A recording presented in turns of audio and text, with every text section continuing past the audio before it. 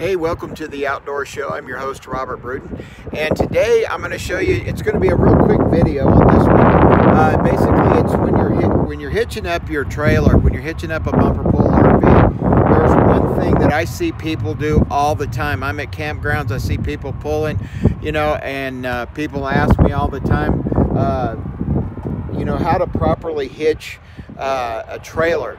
And there's one key thing that misses every time, and it's the one thing that if your trailer, heaven forbid, came unhooked from your truck, this would be the one thing that would make it,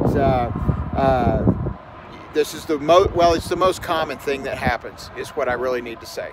And so where your hitch comes together and locks into place on your ball, I'm going to show you, I'm going to flip the camera around here in just a second, and I'm going to show you guys exactly what I'm talking about. It's a quick, easy fix, and hang on, I'll come right back to you. Let me get this camera switched. Okay, welcome back. All right, this is real easy. Right here on the hitch, okay, is you have this pulled up, okay, and you get hooked up on your ball, okay. This mechanism comes down and needs to slide into place, okay. And as you can see right here, it's having difficulty, okay, going all the way down, okay. So whenever you make sure that whenever you get this done, that this is locked in place. But here's this is the easiest thing you can do. Take a nut and a bolt, stick it through there, and screw a nut on here, okay? Lock that in place. Because what happens is if you're driving around, it moves real easy, okay?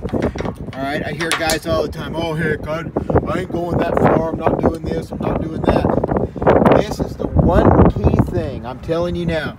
If you spend $20, $30, $50, $60,000 for a trailer, this right here, you want it to be the reason that it's total, or the reason that it hurts you or your family? No, you don't. So anyway, that's just a little trick, a nut and a bolt there. I'm going to show you right there.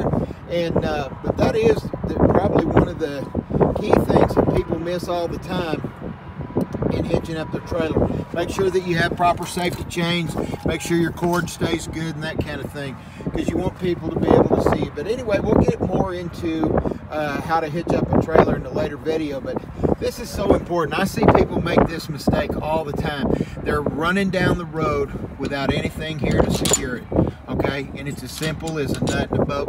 Cost you less than $1 at Home Depot. All right, y'all take care. This is Robert Bruton with the Robert Bruton Outdoor Show. Thanks so much for listening.